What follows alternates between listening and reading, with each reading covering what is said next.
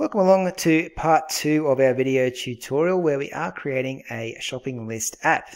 In the first video we created this main menu. Let me just run it and I'll show you it. There it is, looking something like this, where we've got the user presented with 7 different options that they can pick from. Now we haven't actually coded any of these options up apart from exit, so the first 6 aren't even going to work just yet. But when the user makes a selection, let's just say it, we go to exit, we press enter, and it exits out of the app. That's about as far as we've got so far. So in this video we're going to try and add some functionality to some of these features so we can make our app begin working. Now what we're going to do in this video is we're going to learn a new technique in Python, and we're going to be talking about something called functions. Alright, now this can be a little bit confusing, but if you just keep practicing with it, and we're going to do quite a few different functions in this tutorial, you will start to get the hang of it. So you're probably asking yourself, what exactly is a function? Okay, so in simple terms, a function is just a block of code which is only run when you call it up. Okay, so an example, we're going to start with this one here. If the user selects number 1 from our main menu and they want to view the shopping list, then we're going to create a little function that's run, so a little block of code that will display the shopping list. If the user doesn't press the number 1, then we won't even worry about running that code. The computer just skips straight past it, pretends it's not even there. Okay, so what we're going to do to begin with, we're going to turn this entire main menu here into a function. Okay, so pretty much everything on our page except for import sys and our shopping list at the bottom there is going to be turned into a function. So let me show you how we write one. Go back to the top of your page, underneath import sys there, just make yourself a new line.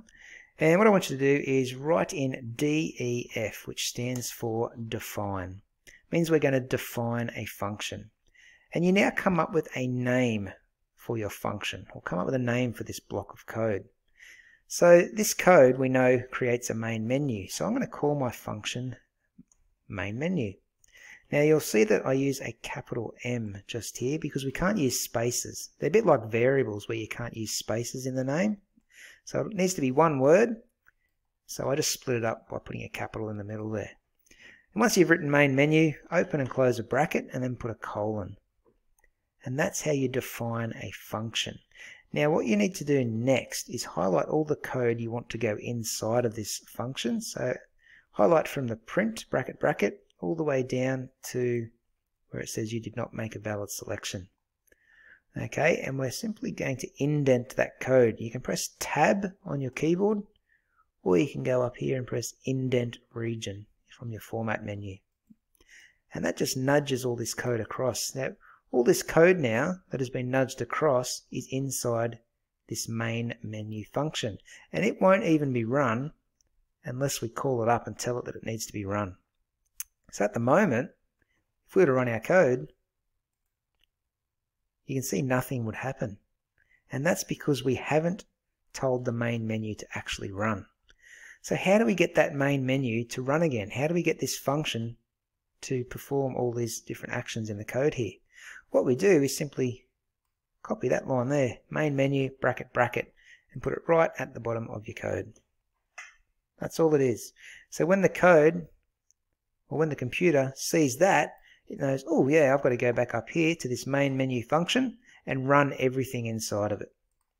Okay, so I'm going to press Ctrl S to save it, and I'm going to run that module, and you'll see that our shopping list is working again. Alright, one other thing I want to do is I just want to put a loop inside of this function, just to confuse you a little bit more. It's going to be a while loop. So on the next line, after we've defined the main menu here, I want you to write while and then true with a capital T and put a colon at the end. And then we're going to highlight all that code again, all the way down to you did not make a valid selection, and we're going to indent it again. Okay, hopefully that hasn't confused you too much. So we've got 2 layers of indents now. Okay, and the reason I put while true there is that each time a user makes a selection and performs a task, I want this main menu to pop back up again. I don't want the user to exit out of the program. So let's, we can't really test it yet, but I'll show you how that works in just a moment. So I'm going to save that. That's our main menu function all done and working. Okay, what we're going to do now is make a second function for when the user presses the number 1. Okay, at the moment we've written in pass, which just ends the program without making an error. But what we want to happen when the user selects the number 1, we want them to view the shopping list. So we want to print out that shopping list on the screen. Okay, so I'm going to delete the word pass from this if selection just here. Okay, so on the next line there where it says if selection equals 1, we're going to run a function called display list bracket bracket. Now this is a name, this is a name I've just come up with. You could call it anything, but I think this is a meaningful name. And what we're going to do now is just go down the bottom of our page beneath the shopping list, and we're going to define a function by writing def, and we'll call it display list, and then open and close a bracket and put a colon at the end. So that says we've now defined a function or a little block of code called display list. Inside of that function, when you press enter, you'll see your mouse cursor's indented. We need to write in the code to make this shopping list appear on the screen. Okay, so to do that, I'm simply going to go back to a few tutorials ago where we created a for loop to display items in the list. So we wrote something like for I in this shopping list here, so right in shopping list, and then we put a colon. On the next line we simply print I. Now to explain that, it says here we've created a for loop and we've set the variable I to the first item in shopping list, which is apples. Okay, on the next line, this is the code that gets repeated each time we run this loop. Okay, so this for loop is going to run over every word in our shopping list until it gets right to the end. So to start with, I is set to apples. It's going to print I or apples onto the screen. The code loops back around. Now I is going to be set to the second word, which is bananas. Okay, so we print bananas onto the screen. The code loops around to carrots and it prints carrots onto the screen, and it also does the same for potatoes. Okay, when it gets to the end, it realizes that there's no more words we can display, so the computer jumps out of that loop and will process any other code beneath it. Alright, so let's save that and test it. Okay, so what we want to happen when the user selects the number 1, we want to run a function or a little block of code called display list. So the computer goes to the bottom and it finds that little block of code called display list and runs these 2 lines of code that are inside of it. Okay, let's give it a test run. So here's our shopping list. If we press number 1 and press enter, there we go. It's displayed the 4 items on our shopping list. And you'll see that our shopping list reappears at the bottom. And that was that while loop I was talking about just a moment ago, this one here. Okay, that basically every time we run a function such as displaying the items on the shopping list, it just goes back to the start and runs all this code again and prints out the main menu so the user can select another option. Alright, probably confusing you a bit here. Let's keep pushing on. What we're going to do with this display list is just tidy it up a bit and make it even look a bit better. So before that for loop, I'm going to put print bracket bracket to put an empty line in, and then I'm going to print a little heading for it. And it's going to say, I'll put in 1, 2, 3 of those lines and write shopping list, 3 more of them lines, and close my quotation marks and brackets. That'll just add a little heading and a little bit of space to my shopping list when it gets printed. So let's run it and have a look, see how that affects it. So you can see here now we've got a space above the shopping list and then a nice little heading. And it puts the items in one by one. Might be good to put them in bullet points, actually. So what I'm going to do there, where it says print I, okay, what I'm going to do instead of that is put in quotation marks and put a little asterisk. Okay, I might actually put a space and then close the quotation marks and then write plus I. Okay, so that will print out an asterisk first, and then it will put whatever word I is equal to, such as apples, bananas, carrots, or potatoes. So let's save that and run it.